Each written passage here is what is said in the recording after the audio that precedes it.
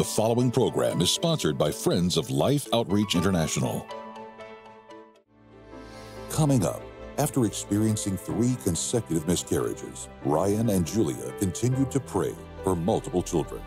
Every time Julia would come in and say, we lost this one, like, my heart would just sink. I had to decide either God is who he says he is or he isn't, and there's really no wiggle room. Hear how this reality show couple went from grief to joy as they dared to pray big and experienced miracle triplets. Next.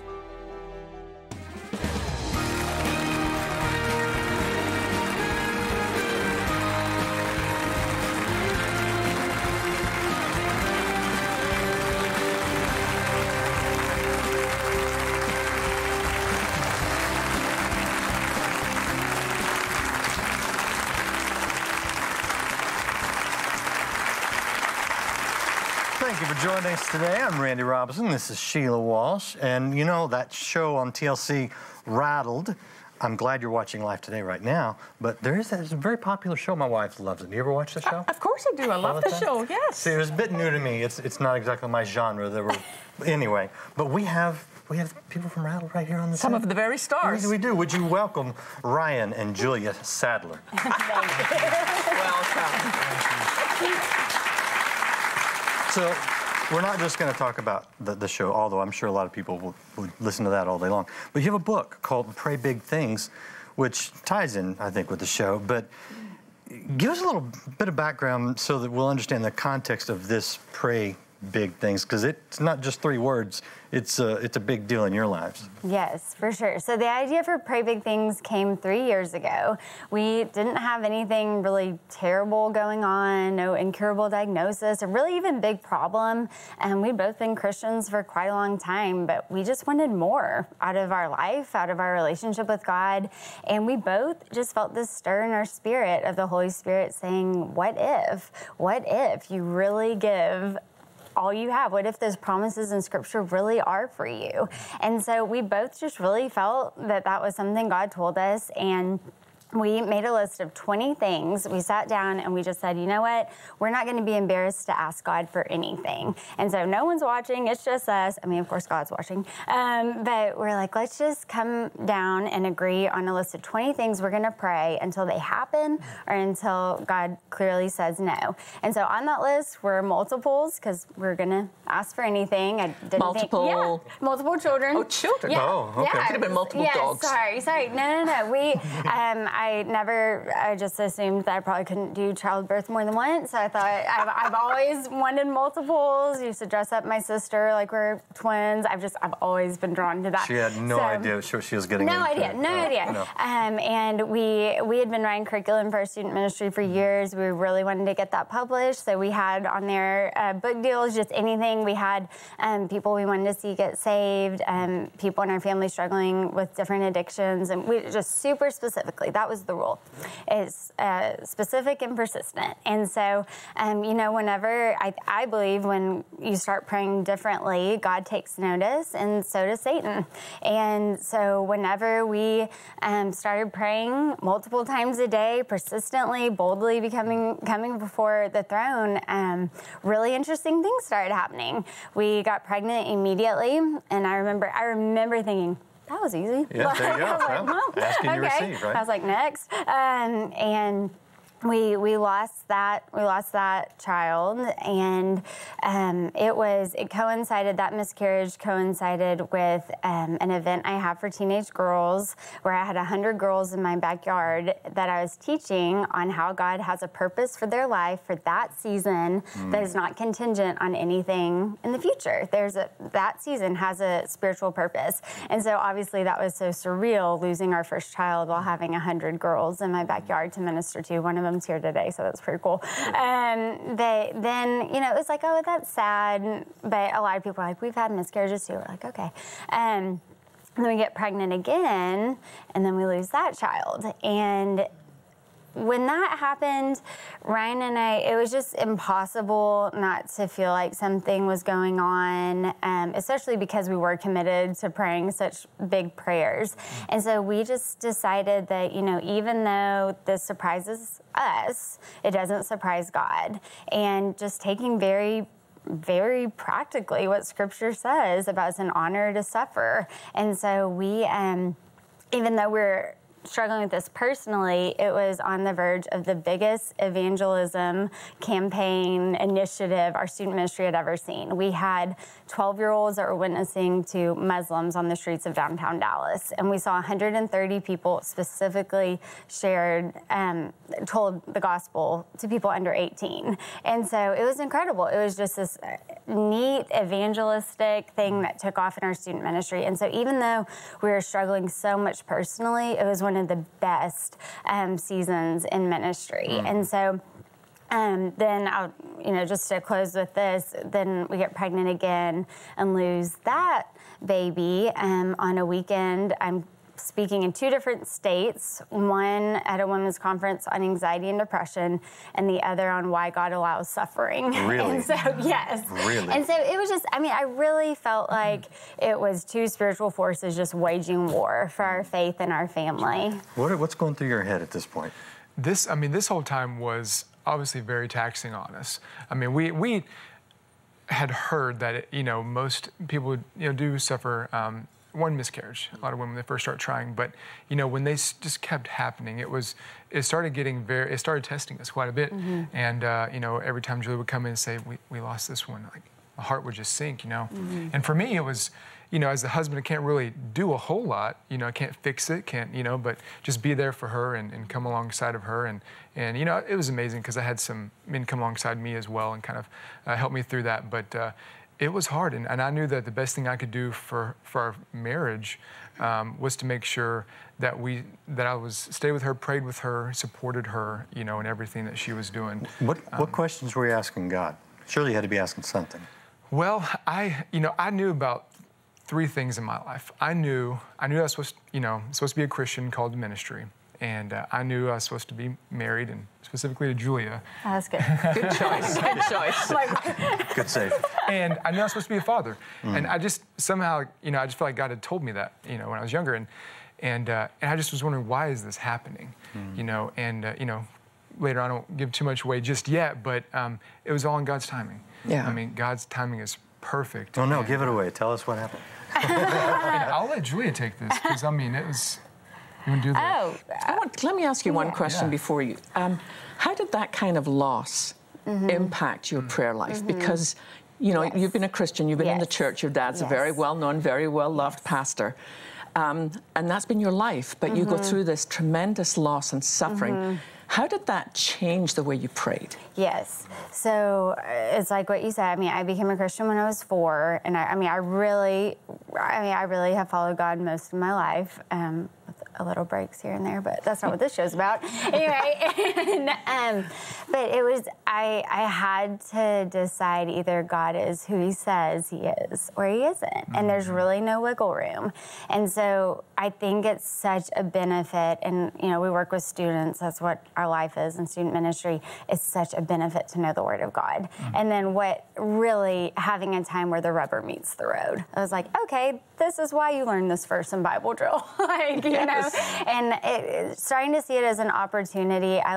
There's a quote my dad says often, that trials are God's vote of confidence in you. And I think it was F.B. Meyer, I think. Yeah. But just that, okay, really picturing that God's up there like, you can do this, I've got you. And just the opportunity to live that out. You have an interesting phrase in your book. You said that for some time you were living on borrowed prayers. What did you mean by that? Yeah, so I always thought prayer was really boring. I was like, really, sometimes they can get so long. And as I'm on the front row, so I was kind of peeking around, but I've sat through a lot of prayers in my life as a pastor's daughter. I hear you. I get it. And I've grown up with that heritage of this person's prayed for you, and I was like, that's great, but really when you're a child, I think you can really take that for granted. And when you're someone that has grown up in the church and you're just like, well, yeah, this is great, thanks for praying for me. But whenever you really have a time where you need to see God move, you need to see that, you need to feel that. And so I talk about borrowed prayers because I think if you've grown up surrounded by prayer, it can kind of be like, big deal. But a lot of us are benefiting from the prayer work, I say the knee work, of other people. Yeah. Other people have spent generations praying for who would come after them. Yeah, wow. When you went through this tremendous loss, and then you start to write Pray Big prayers, how has that impacted your work with young people? Yes. Because you're very committed to student ministry. Yes. But they've seen you walk through tremendous suffering. Yeah, so we weren't broadcasting it right away, the miscarriages. You know, with the third miscarriage, it was like, all right, we're facing something here for sure. And so we started praying even more. We'd be watching Netflix. I'm like, we gotta pray right now. Right. And I mean, it just became this whole, it was our life praying. And so we prayed for 3 children, for multiples, but then, which was already on the list, and then we added Ephesians 3:20, for God to do more than anything we can hope or imagine. And boy, did he. Yes, and so, you know, we find out from the fertility doctor, people always want to know that bit, did take medication to help not miscarry. That does not usually equal triplets, so we say God used medication to fulfill our requests. That's right. But we got the news that we were having triplets, and where I've read accounts of other people being stunned, we were like, whoa! Like, I mean, we just felt like we had won the gold medal. I mean, and I just yelled, I knew it. I mean, I just knew it, because it didn't make sense to experience so much suffering and to have so many people accept Christ as their Savior. Like, what is going on here? And so in that, it just was like, one for the home team, you know? But then at 22 weeks, I'm put on bed rest and go into labor, and the neonatologist comes in and says they're going to be born blind, deaf, or with brain bleeds, or not at all. Oh, wow. But you didn't accept that, did No, you? I didn't. That's the part of your book that I was like, yeah, girl. Yeah, I didn't. No, as soon as he came in, it was like God just screamed in my spirit, no. And then I nicely told the doctor, please leave. And Ryan went in the hall with him. And, you know, just to kind of... What happened in the hallway? What happened out there? Well, he started to kind of get into what would happen if the babies were born right then. That day we got checked in to the hospital, and Julia could only hear a couple of sentences that he was saying about what would happen to them. They'd be blind, or brain bleeds, or heart problems, and this and that, and all this stuff. And Julia said, "Get out." No, I did not say that. I said, pretty much. Okay. I said, please. You know, I don't think it's necessarily the wrong response, honestly, because that can put fear in a woman, which is not healthy for her body. I mean, you're so helpless laying there on hospital bed. But I went out there with him, and I listened to the rest of what we might expect. Yeah. And it was I sat there and just listened and processed it, and I think we both just knew when he was telling us these things, like, that's not going to happen. You know, I know this isn't the end of this story, our baby's story. You know, we had a whole church behind us. We had so many people praying. I mean, we just knew it. And again, through all of that time, we learned that you can have a thriving relationship with God in the midst of suffering. I mean, you really can. We had a choice. We could either run to God, or we could run away. And we just decided that that's not something we're going to do. We're going to stay close together. At that moment, I mean, that for both of you, you in the hospital room, you outside with the doctor, that fear had to be real, because you had already lost 3, and so it sounds nice when you say it now after the fact. Right. How big of a battle was it where you had to just step up and say? It was. So I knew I needed to read the Bible, and I mean, I knew that, I thought I was going to be going home the next day. Ended up being 49 days of laying in a bed, staring out the same window. Oh my gosh! I'm sorry. I'm just seeing the seasons change and begging God, so let us all live. So it was really terrifying, and I was like, I know I'm supposed to read the Bible, but I can't read Revelation or anything right now. And I felt like God said, it's okay, just read Psalm. And Psalm just became my lifeline, and it was so specific, for the day. And I just told God, this surprises us. I know it doesn't surprise you. Show us why we're here. And through that, a lot of people heard our story. We got to witness to many of the nurses and medical staff, and that's how TLC heard about our story and everything. But yeah, it's different looking back because you're like, oh, well, didn't you know what was going to happen? But that's not the outcome for a lot of people. So when were these little wee ones born? Yes. So the big prayer was for 34 weeks. 34 weeks was like, you know, the best chance of survival and everything like that. And so that was the prayer request that went out. We had people all over the world, different countries praying. It was just incredible. So it's like week 34, week 34. And I seriously, I mean, I know so many of us, it's not the same experience, but it's the same emotions of just situations you never would have chosen, but that when you look back, you're like, oh my gosh, like that grew my faith so much.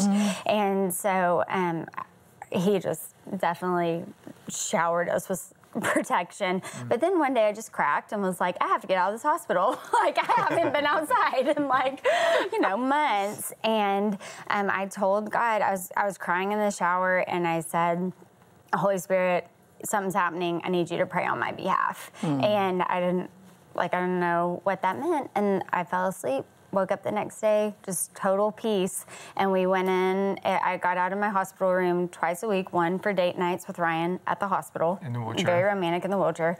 And then the other was the sonogram. And I don't want to say it wrong, sonographer, I'm not sure, got real quiet, and we were like, oh no. And he goes, okay, your little girl has stopped growing. And we were just like, and he said, they're going to be born today. And I started praising God immediately. How far along were you at that point? Yes, week 30, day 4. So even in that, even in that, God was like, my ways are higher than your ways. Wow. So there's like, you don't know what to expect. They probably won't cry. They probably won't be anything where you can hear them. There was a medical staff of 24 people in the room, and they all came out crying and screaming and surviving 63 days in the NICU, and we're all home the night before our 9-year anniversary. Oh, So praise God, that was amazing. Wow. Yeah. So when you guys pray big things, Yes. you got a really big thing. Yes. But I do have one serious question, and that's a beautiful story, and I know it's an ongoing thing. And so it's been about 2 years now. So. Oh, has it? Is that right? I'm just kidding. Yes. Okay. 20 months. Okay. Yeah. So it's good. Yes. It's good. They're all healthy. They're all doing great. Yes, they are. What about people who pray big things Yes. and the baby dies, or the loved one doesn't get well, or the job collapses, or on and on and on and on? That's right. What do you tell them? Yes. So that was, you know, I very strongly felt like that was supposed to be the title of the book because of wanting to encourage people in answer to what Sheila had said. Like we find so many teenagers that fall away from the faith because like my big prayers didn't get answered. Yeah. What do you do with that?